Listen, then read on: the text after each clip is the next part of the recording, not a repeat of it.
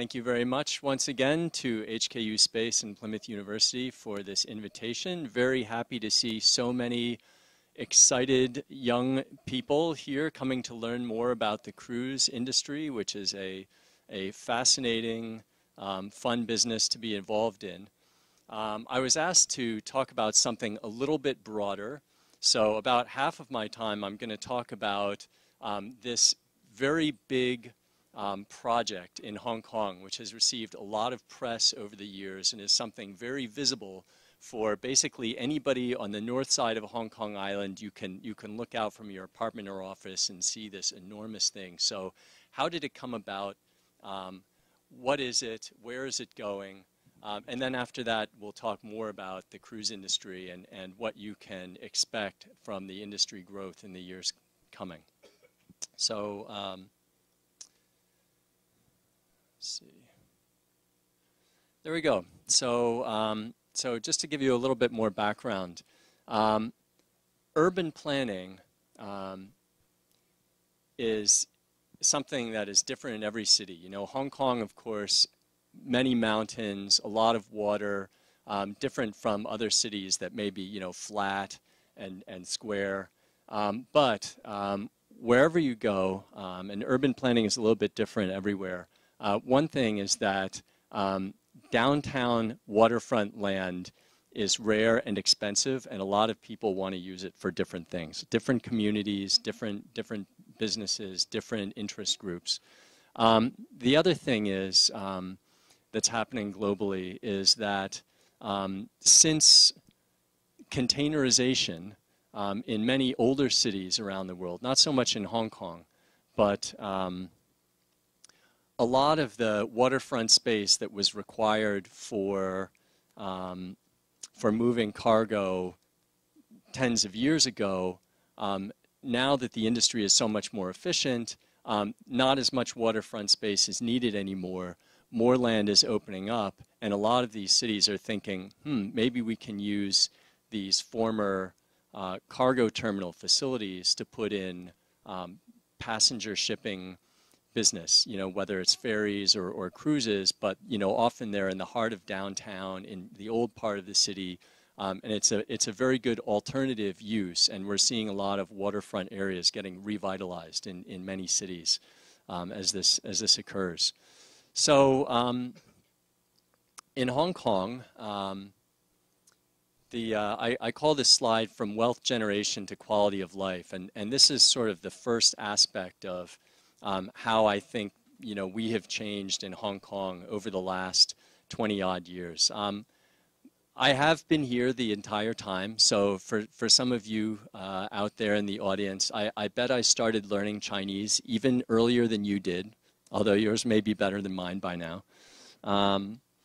But here in Hong Kong, we had this amazing opportunity when the airport was moved to Lantau Island, and it seemed incredibly far away at the time, but it did open up this this massive piece of land right in the middle of our central harbor, which is a very, you know, rare opportunity. So just as a little bit of a background, in Hong Kong, unlike many other cities, the government owns all the land except for the Anglican Church in one location, and they're there forever. We have now the most expensive real estate in the world by many measures. Land leasing is also a major source of revenue for the Hong Kong government. So they have an interest. They're not a neutral, disinterested party in land prices evolving in Hong Kong. The Kai Tak Cruise Terminal, in the cruise business, all we think about is cruise. But in the urban planning, and I've had an opportunity to interact with people from Lands Department, Development Bureau.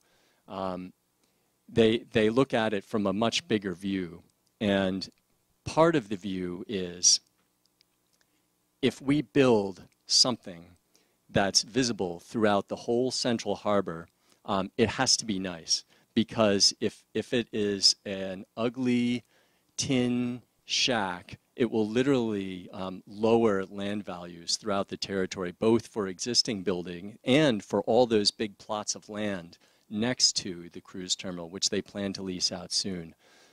So one of the reasons that we have, this beautiful Norman Foster designed cruise terminal in the Central Harbor is because it increases the land values greatly. And if any of you have seen the advertisements for flats being sold at parts of Kai Tak, they're actually the other end of the runway, 2 kilometers away.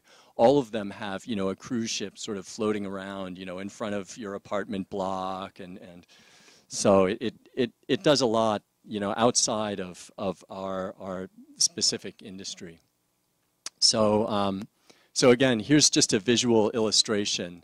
At Kai Tak, unlike many cruise terminals around the world, it's visible from everywhere, and everybody can see us, and we can see everybody. In many cities, there may be a sort of in-town terminal that's sort of in the heart of the old town, but invariably the water's very shallow, the berth is not very long, and there will be another facility that's farther out of town, not very visible, where there is deep water and land was available, and they could build a proper berth for it. But at Kai Tak, we kind of have both. So so how did all this come about? I'm gonna walk us through some of the outline zoning plans, they're called, of how the district came about. So as some of you may remember, housing prices in Hong Kong reached an all-time high in 1997, and the only thing that we can do in Hong Kong is to add more supply. In other countries, they may raise the interest rate, and raising the interest rate cools off demand and everything balances. But we're pegged. Our currency is pegged to the US dollar, so we don't have this option. So all we can do is try to create more supply. So the initial plan, I went by another speaker. So the initial plan was to do massive reclamation, basically filling in the entire To Kwa Wan typhoon shelter and turning this into a very large area with housing for 320,000 people. You'll note there was no cruise terminal at this time. The main consideration of the government is everybody was jumping up and down. We need more housing, we need more housing, we need more housing. So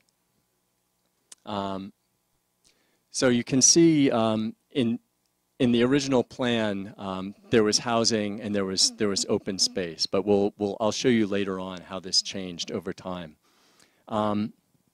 What happened, and the plans lag reality a little bit, but this is a very long quote from Tong Chi Hua, but it's just so good that I put it here in full. Tong Chi Hua said, "People of Hong Kong, we hear your troubles. We're going to build 85,000 flats a year." Now, think about what we've seen in the newspapers over the last year, or several years. The government, trying for 18,000. Oh, maybe we can do 20,000 flats next year if we're lucky. Maybe 22. So Tong Chi Hua said, we're going to do it, 85,000 flats a year. And the amazing thing was that we all believed him. Now it's we would say, well, where are you going to find the land for this? But so that was the plan. However, the other thing that happened was there was a protection of the harbor ordinance, and we decided, the harbor is now only half as wide as when the British sailed in 1841. Maybe, the cross harbor swim is getting a little bit too short to be challenging. Let's put an end to this reclamation. So what happened? Sure enough, property prices crashed And a lot of people were left with negative equity, meaning that they owed the banks more and often much, much more than the value of the home that they were sitting on. And that led to kind of a banking crisis as well, because there was a fear that there were a couple runs on banks for fear that they might collapse. This is another quote that's way too long, but what happened subsequently, and this I think was sort of common knowledge at the time, but it took about 5 years for Tong Chi-hua to sort of own up and confess in public what we knew they had been thinking, which is he said, you know what, before I had a very good idea, but now it doesn't seem so good. Deflation has severely dampened people's desire to spend, consume, or investors' desire to invest. Serious damage to government revenue, stifled our growth. It's all because of deflation, because of a 65% drop in property prices. So essentially, at this time, 15 years ago, everybody was all pulling their hair out for exactly the opposite reason that we're doing it today. So today, we're all going crazy because the housing prices are way too high, and nobody can afford it, and we can never catch up. And 15 years ago, we were tearing our hair out for exactly the opposite reason. You know, I'm sunk in debt. I'll never get out. So again, as the popular mood changed, you know, what we need to do, you know, the urban planners went back and reacted and said, okay, well, A, there's the protection of the harbor ordinance, and B, nobody wants housing anymore. So we're reducing the overall area. So the typhoon shelter came back to an extent, a little bit more of the Kwintong typhoon shelter also, and amazingly, a cruise terminal came up. So this is the first appearance of the cruise terminal. It was in the 2001 plan. It was a finger pier, not like today, and they started to flesh out plans for how the district would work. There would be Hong Kong's first district cooling system, which did come to pass, and it's operating today, and we're using it. It's supposedly 30% more efficient than buildings using their own cooling, but the charges are the same. That part I haven't figured out yet, but then also there's they made the plans for the Sha Tin Central Line, which is under progress, and also oddly in Hong Kong they started to take into consideration views, because traditionally in Hong Kong, you know, you might have had waterfront property 5 years ago, but then somebody builds a building right in front of you, and then and it's gone. Sorry. So now you know, you see this. They're starting to think about, okay, we need to maintain views of the mountains. People don't like it when the buildings cover up the mountains in the background. So this is part of the movement to quality of life. You know, we're not just trying to make as much housing as much as possible so the developers can sell more apartments for more money, but also, you know, we want to have our nice views and we want to have space as well. The other space, not the HKU space. We want HKU space also. So here's what the 2001 plan looked like in 3D, with again this lovely finger pier at the end of the former runway. So the big difference in the 2001 plan is that the total area after taking out the reclamation was dropped by 40%. Residential space dropped by 22%. Industrial areas were completely removed. Commercial areas were completely removed, and also a lot of the government and community space was taken out. Then up into 2006, again, housing prices are still low. People want parks and green space. And just as a comparison, I thought it was interesting. Right now, 41% of our land in Hong Kong is parks. And if you another measure is people say how much is developed. Well, actually, 70% is undeveloped. Although it may not be officially zoned as a park, but by international standards, that's a lot. That's actually quite a bit. But it's all relative. The feeling at the time was, we don't want fancy shopping malls and we don't want grade A office. We want to have parks and we want to have green space and places to live.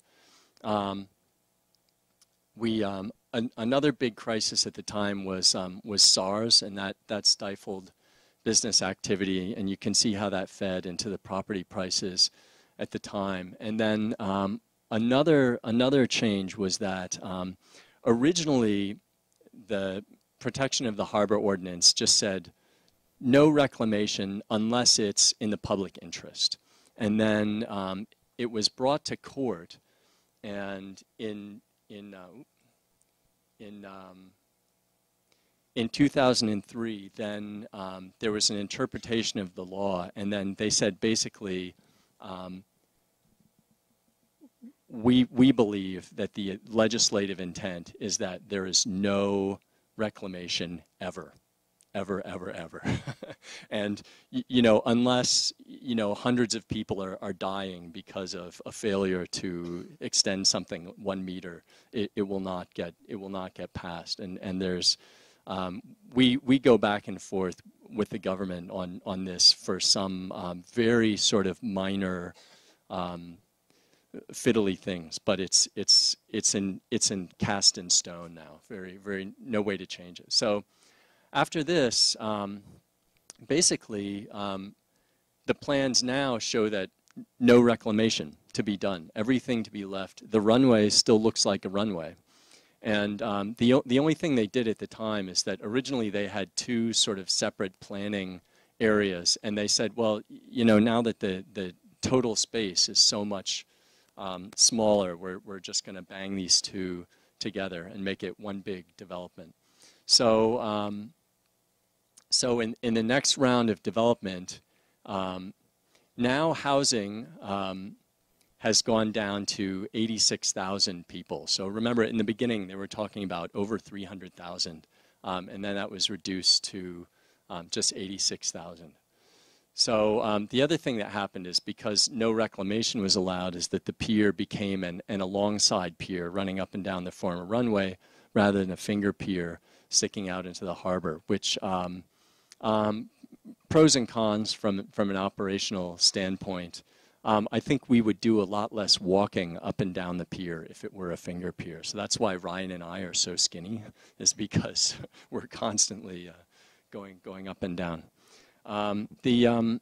Another sort of quality of life change to the plan at this time was that this typhoon shelter, when this area was a runway, it had a lot of runoff. There were factories over here, and the factories, basically dumped their pollution into this harbor, and it smelled terrible. Working with one of the local shipyards on some equipment, a senior staff over there told me, he said, back in the day when we got an order to scrape barnacles off the hull of a ferry, we would just drag it over to this typhoon shelter, and after a day, all the barnacles would die. It was much easier to scrape them off after that. So so the decision was made, right, we're going to clean this up and do a lot of remediation work, and since we can't fill it in anymore, we're going to take the opposite approach, and we're going to open up what had been a river coming from the mountains down into that typhoon shelter, and they're working on it now. So so this is another sort of quality of life step that we've taken, and here's what it should look like. So actually, if you go by the area now, you can see they're making quite a bit of progress. So I think a couple of years from now, we'll all have this new facility to enjoy next to Kowloon City. So in this plan, again, residential land dropped further. We got some more commercial space back, more government and community. A lot of hospitals were added to the plan. And then I think we see where this is going. Of course, what has happened after this is that, you know, housing prices have started rising up again. We also recognized kind of late, I think, in Hong Kong that we used to have a lot of beautiful historical buildings. And again, before, in this sort of naked pursuit of wealth, we would, you know, just tear them down and put up something higher because, you know, more saleable floor square, you know, square meters, and you can make a lot more money that way. But, you know, the communities become aware we should really try to preserve these. So so the plans here now mention that the Longjing Bridge, which was the bridge that went to the Kowloon walled city, the one little chunk of China that stayed China throughout the British colonial era, and other archaeological finds in the area, which will be preserved in situ in the Tokwa Wan station. So here's the plan. After that, a little bit too detailed, but at this point, I guess the main thing about 2012 is now the land area is finalized. It won't get bigger or smaller. The other thing is this is about when we put in our bid to run the cruise terminal. So 2011 was when we put in our final bid. So this is what we were planning on. Some other changes to the design were there was a very long argument about whether the road should go smack down the middle of the runway, with people thinking that way people can walk along the waterfront and enjoy. And then the other camp like to have the road kind of on the side so that there could be a large sort of park area in the middle on the other side. So they ended up having a sort of Davidian type division. So half of the runway, the road runs along top, and the other half of the runway it runs along the middle, and they're building that out now as well too. The other topic that came into focus at the beginning of this decade was everybody started talking about Ping Fong Lao. I don't know what that is in English, but just sort of rows of buildings that blocked off the ventilation. So they did a study of wind flows in the district, and as a result, modified some building designs. So here's the Children's Hospital that's being built now, and you can see that they built this big space in it. So we have to think that the feng shui expert who designed the big hole in the building in Repulse Bay, you know, he maybe knew something that we didn't know, you know, way back when. You know, he was building in wind corridors. You know, for all I know, maybe there's a dragon that comes and takes a bath in here in the mornings too. You know. So more plans. You know, ways that we've kind of developed as a society. Now everybody is quite keen on biking. We should have more biking. You know, I think 100 years ago, you know, Hong Kong was all mountains, and biking was probably not a good idea. But now that we've reclaimed so much and it's flat, you know, it's much more bikeable. So there will be a number of bike trails coming in, and hopefully connected on all the way down to TST. We'll see.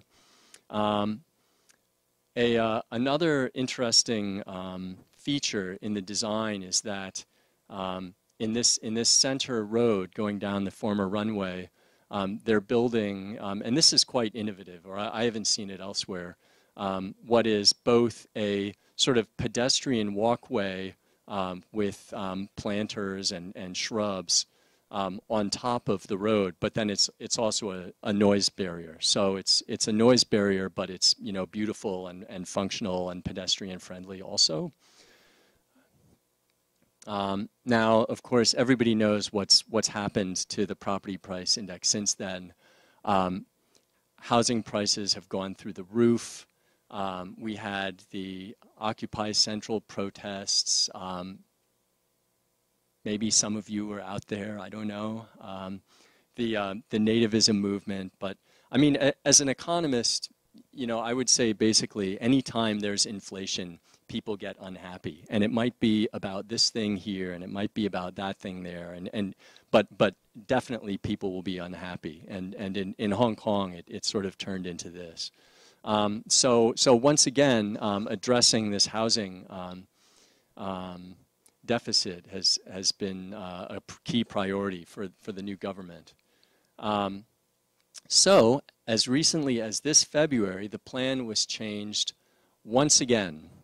So now the prior housing for 86,000 people has now increased to 134,000. Some plots were added and the size of the park was reduced, but also building heights were increased, and they have also, I should say, outlined this as part of the reason for changing the plan yet again in February is the housing demand, and now there's talk of a second central business district in Kwun Tong, which is moving along. So the residential land has gone up, and other areas were slightly scaled back as a result. Here are you can see this is the old plan here, and no extra plots, and this is the new plan here with a few extra plots squeezed in.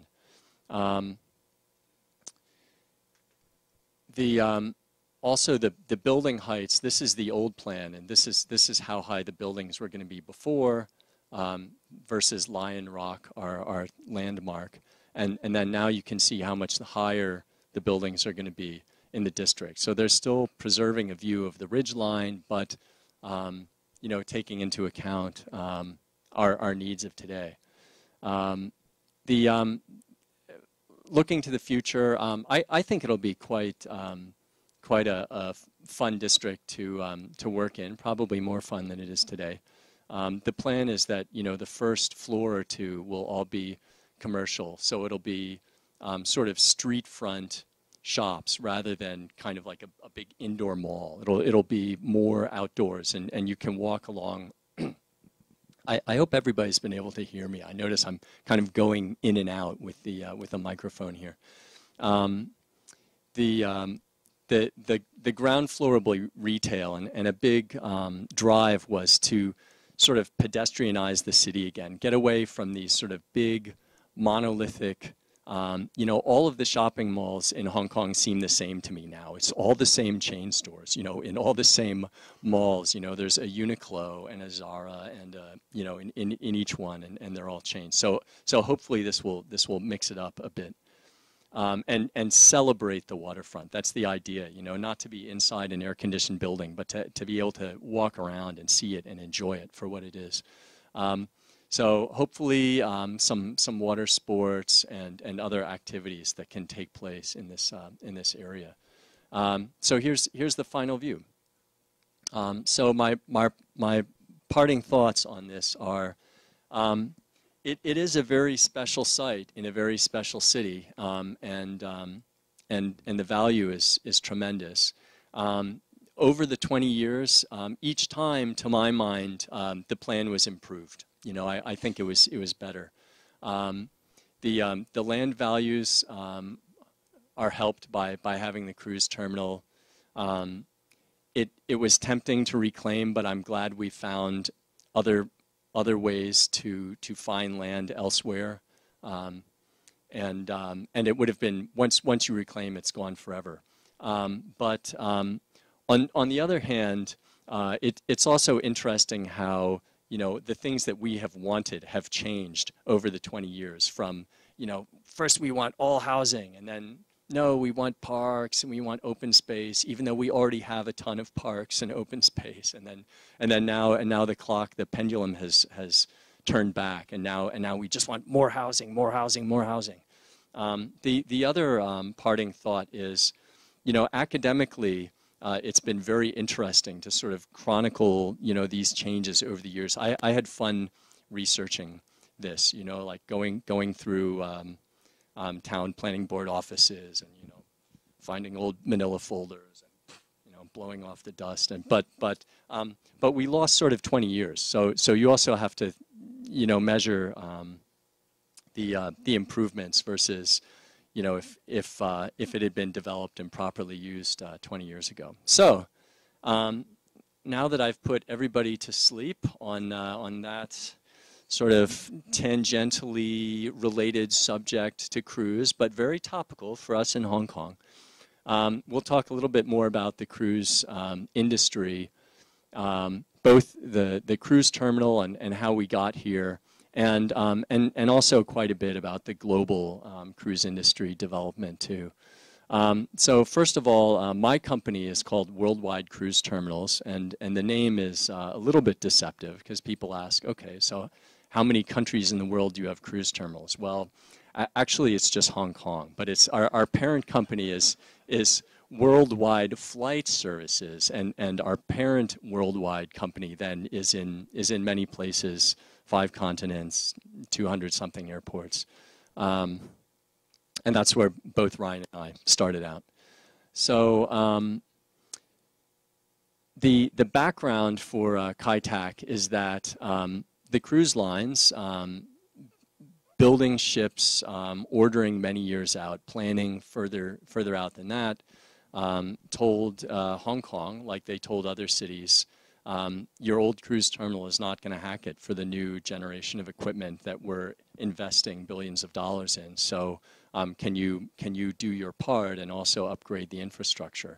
The government wanted to do a build, operate, and transfer tender, and that didn't work, mostly because Hong Kong, of course, is very interesting. Here we have all private port facilities. This is extremely rare, if not unheard of. Everywhere else in the world, the government, owns and operates all of the port facilities. Basically, it's very unusual, and especially in Hong Kong, that everything is private. And that was the intention. The government wanted to find a developer to build it. The government did, though, have a lot of requirements. They wanted something iconic. They wanted a massive, iconic building in the center of the harbor. And unlike a container terminal, a lot of the economic benefits from building a container terminal, relatively more, I should say, go to the container terminal operator, and he can get a lot of economic benefit from it. Whereas for cruise, a lot of the economic benefits are actually very widespread throughout the community. So yes, the terminal has charges, but then the economic benefits spread out to hotels and airlines and shops and ground handlers, as well as, stevedores, tugs, bunkerers, there's the whole marine side of it, but then there's the whole tourism aspect too, the shops and the tours and the travel agencies now selling packages throughout Hong Kong and getting very, very good commissions, much better than they get on airline tickets. So because the economic benefit is spread so wide, basically the 3 Hong Kong property developers who bid, and we all know our Hong Kong property developers are very keen financially. They do not do things that lose money.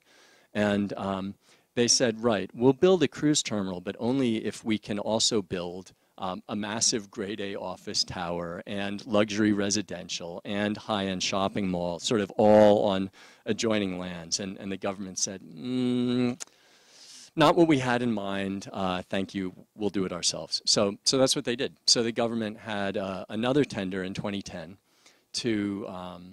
to design and build, and then subsequent to that, another terminal, another tender to manage and operate the terminal, and that's where we came in. That's where we were interested and where we put in a bid. Then you know, not so many years ago, 2013, the first ship came in. So our company is a joint venture, 60% by Worldwide Flight Services, and we have local partner, Shuntak for 20%, and Royal Caribbean is also sort of an anchor tenant, if you will, a big customer and a partner in it 20%.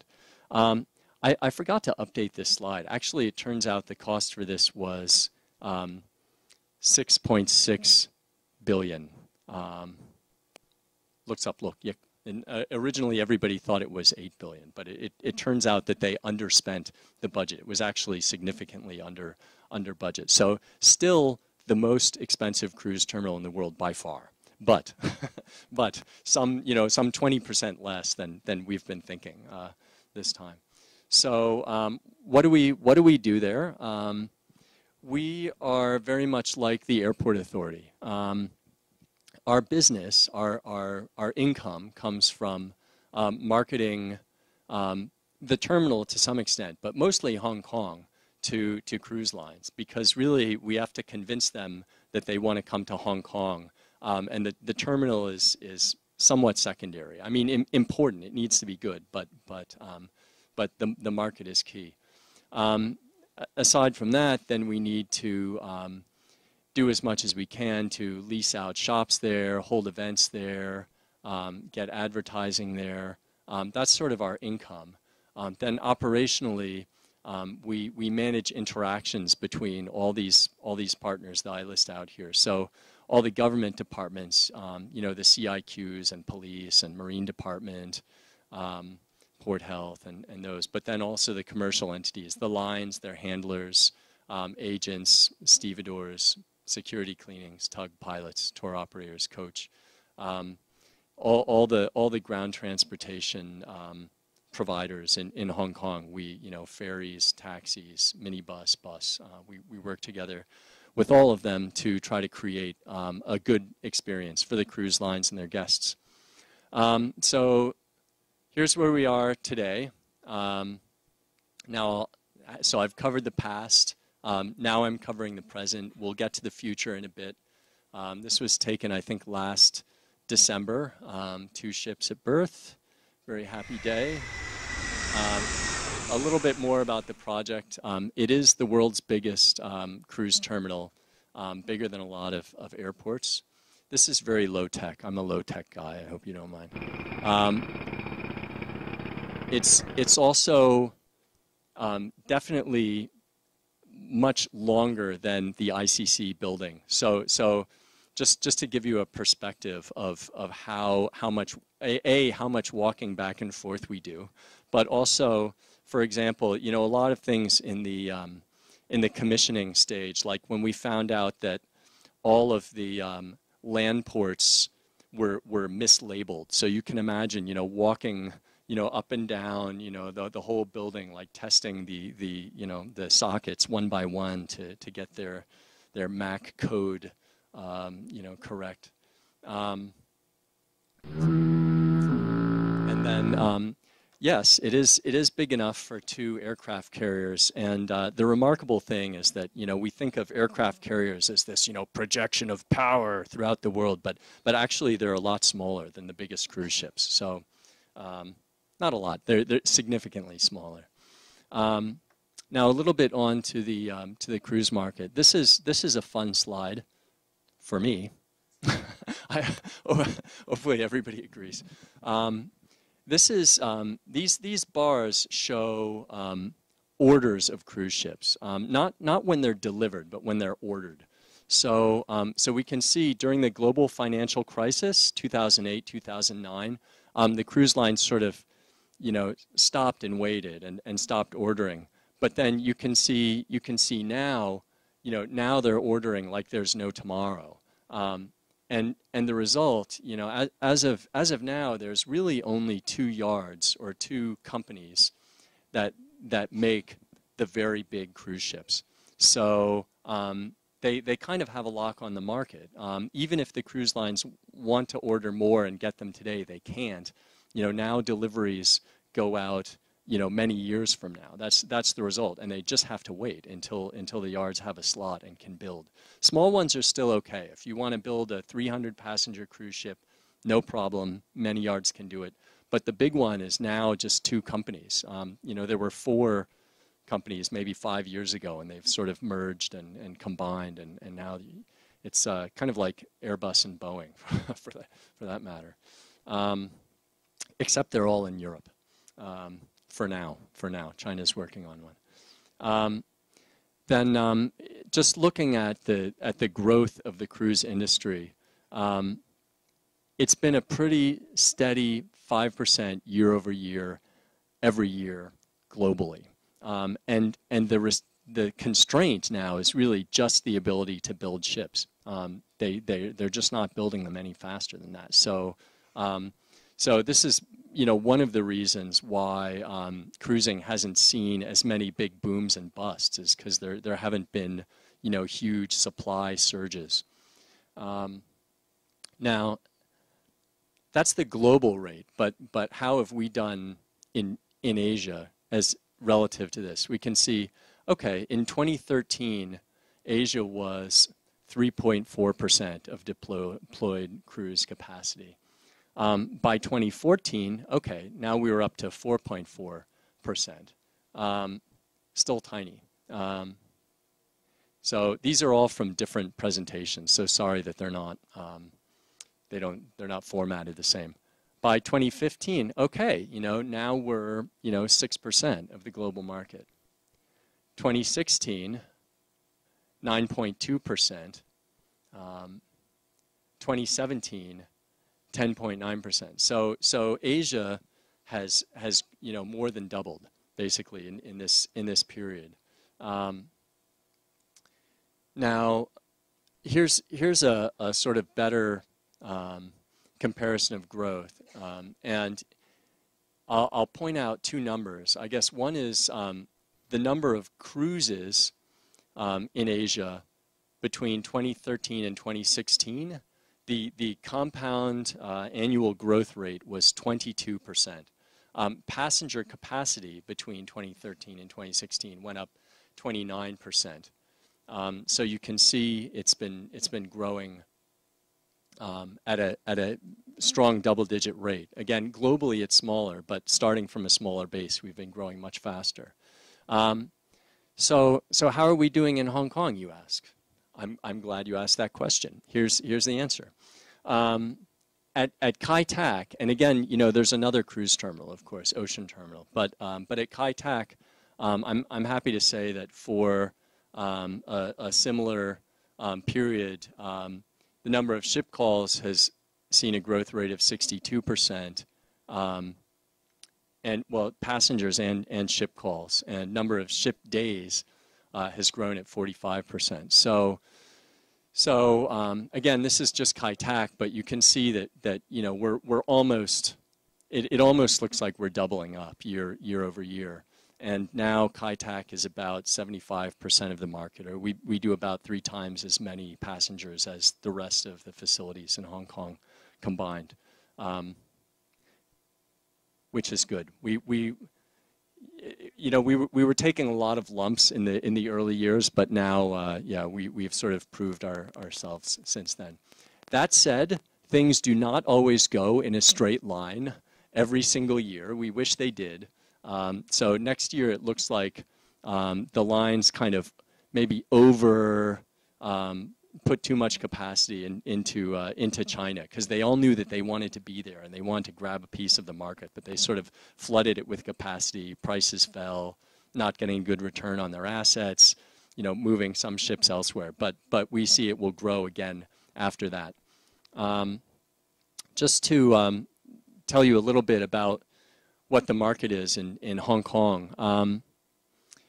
We're quite different from the other Chinese ports. The other Chinese ports, about 95% of the people going through the ports are Chinese people going on a local cruise in Asia. And in Hong Kong, we have a much more, I think, stable and robust profile of passengers, and this is all of Hong Kong. This isn't just Kai Tak now, but you can see that we're more like a third each, like a third Hong Kong people taking cruises, a third PRC people taking cruises, and a third visitors from overseas, mostly from far overseas. Australia is now our biggest long-haul source market, followed by the United States, followed by the UK. So, so we're quite strong in a number of different markets. This year, however, we'll see that the number of local Hong Kong people taking cruises is kind of exploding. So it'll be interesting to see how 2017 turns out. But I think these two numbers, the bar chart on the left is how we count in Hong Kong, and then these figures on the right are how the Cruise Line Industry Association counts. So on the right, these figures, this 110,000 is people from Hong Kong who take a cruise anywhere in 2016. So it could be somebody from Hong Kong, flies to the Mediterranean and takes a cruise is in here. Whereas the 2016 that we measure locally from the Immigration Department, this is just Hong Kong people taking a cruise from Hong Kong. But in any case, I think we'll see a big jump in Hong Kong's position in the Asian cruise ranking this next year. So who are we getting at the Kai Tak cruise terminal?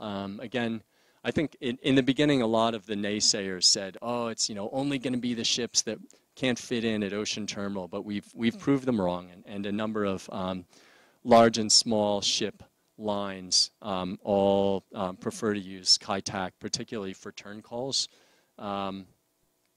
The other thing that's happened as a result of the cruise terminal opening and a fair amount of selling on our parts as well is that the major cruise lines have now all set up offices in Hong Kong. So Genting, of course, has been here forever. Costa opened an office in 2006, but then the rest of Carnival followed in 2013, Royal Caribbean the next year, Norwegian the year after that. So now we're just waiting for MSC. So I'll leave that to the next speaker. Here are some of the awards that we've won. A few global sort of management awards, a number of local environmental awards and CSR awards. For a cruise terminal, it's very busy, and I think the press will sort of wander through on a day when there's no ship there, and they say, "Gee, it's so empty," and it is. But I guess what I tell people is a cruise ship terminal is definitely not like an airport, and it's designed kind of like a storm drain. And most of the time, when you look at a storm drain, it's this huge concrete pipe, and there's a little trickle of water going down the bottom.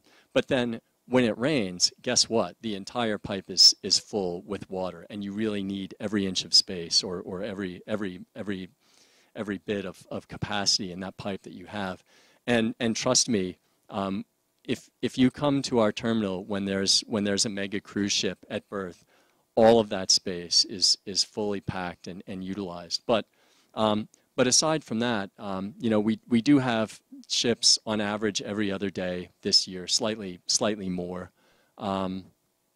But we also use it for many things. Overseas, a lot of cruise terminals, when there's no ship there, they lock the door and close it, and nothing happens. All the lights go out. For us, we're open 365 days a year. We have restaurants. We have a lot of big events and filming. We have some 20 banquets a month. We have all these visitors to our rooftop garden. So here's a little advertisement for our dim sum facility if anybody wants to come. So this is where all the weddings get held and seats about 900 people. Here's our Ta Tan Tang, which is the food is good. Here's the Western restaurant. some other. I'll sort of here's a sampling of some of the events. You know, we have a lot of sort of branded events. You know, car launches, fashion shows, but you know, also a ton of fun runs, and we'll last year and this year we have lots of repeat customers. You know, I think Audemars Piguet has been there 3 times, Mercedes-Benz twice, Tesla has been there twice, Elon Musk came and talked. Like again, here's some pictures from some of these past events. All right, I'm 5 minutes over. So anyway, I wasn't going to talk to these very much, but Justin Bieber did a concert at Kai Tak. I'm sorry if you missed it. I was there. I was sorry I was there, but I, not it's, but you know, still kind of cool. Cindy Crawford, I was a little bit more excited for her. Tattoo convention, both last year and again a couple weekends ago. Here's where we want to be. I guess what probably I spend, you know, a third of my time lobbying various government departments to kind of deliver on what the promise was when we bid the project back in 2011. So we'd like them to build the roads that haven't been built. You know, open the MTR station. I fully understand why the MTR station was delayed. You know, to excavate the Song Dynasty relics. Fully support. I was an amateur archaeologist at one point, so I fully support, but we really want that MTR station. Then tender off the adjacent hotel plots and also build up some tourism facility. We also are going to really leverage off the some of these massive infrastructure projects. The Hong Kong-Zhuhai-Macau Bridge will do 2 things. One, it will allow people from the western bank of the Pearl River to come to our cruise terminal to take a cruise in about 2 hours, where it used to take more than 4 before. And that's a pretty big difference if you have to get up early in the morning and go through immigration and so on and so forth. That'll be much better. The high-speed rail is another huge one, and then this one isn't in the press at all, so maybe you haven't heard of it, but there's going to be a new border crossing. So so here's where the bridge is for those of you who don't know it. Aside from connecting us to more source markets, Macau is a very popular destination for people passing through Hong Kong on a cruise. But it's very hard to get there and back in the space of a day if they only have a day, because you have to go literally cruise ship to coach to the ferry terminal, to ferry to coach around Macau, to ferry back to Hong Kong, to coach to the cruise ship. So to be able to go just, you know, ship to coach to ship, granted still with some immigration in between, will be much better, and it'll be another selling point for Hong Kong. The other one is the high-speed rail, and I hope everybody supports the co-located checkpoint, because it is so important to making it work functionally. But that will allow people, about 270 million people in the southern part of China, to get to Hong Kong with a 4-hour train ride. So our addressable source market has gone from being, you know, maybe a mere 100 million in Guangdong province to 270 million. You know, this is almost like North America, you know, within a 4-hour train ride of our port, you know. So this is potentially huge if we can leverage off it. The final one, and again, this is not sexy, it's never in the news, is that they're putting in a new, proper, modern border checkpoint at the east side of our crossing with Shenzhen. Because now everybody tries to go to a western border crossing because, again, immigration is co-located, you know, both immigration officers at one desk, essentially. And the other ones, you know, are some distance apart. You know, the former British check post is on this side of the river, and the Chinese check post is on the other side of the river, and you have to get on and off the coach twice. This will be another co-located one, and we can see people from all up and down the east coast of Guangdong making use of this and coming to our terminal quite easily, rather than trying to navigate through downtown Shenzhen, you know, where traffic, you know, is a nightmare. You know, former fishing village, now city of 12 million. So with this, I would like to show off our first, if I can. Maybe I can't. Our first 5 ship call day.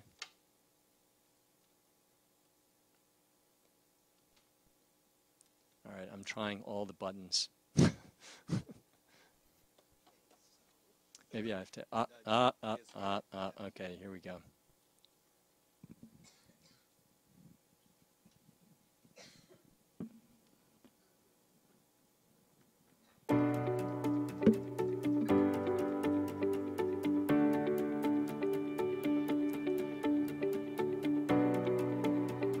It was raining cats and dogs all day, like any historic event. It's not complete without a huge rainstorm.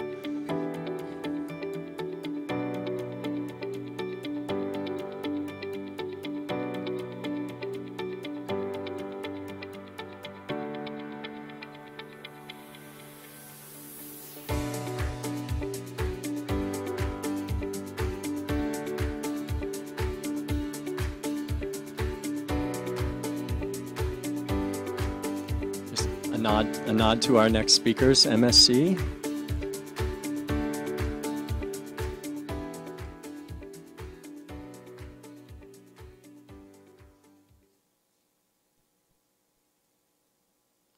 And that's it.